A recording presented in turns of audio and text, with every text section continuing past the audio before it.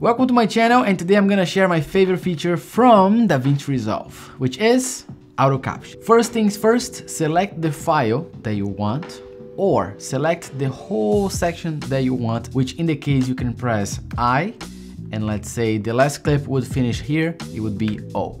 Does it make sense? So this is gonna be the area that you want to apply. I'm just gonna close this, Option X or Alt X. I'm gonna select the clip that I want to do the auto caption. I'm gonna go in the timeline, and then here, create subtitles from audio. And then here we have all different options. Language, it's English, it's gonna be, and you can leave whatever you want as well if you wanna do auto. Pretty cool. Presets, I didn't really use much. Maximum of characters, that's how long is gonna be the line on the bottom. And then lines, single or double. Gaps between, I like to leave 0 because I don't like any gaps. Let's do create.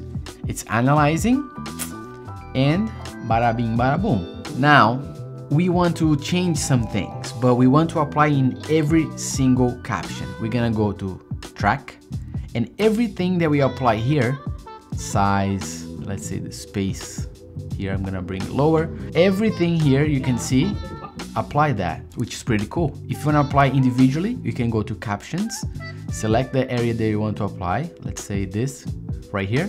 I'm gonna do customize, and then I'm just gonna start doing red. Boom. There we go. Apply to that one.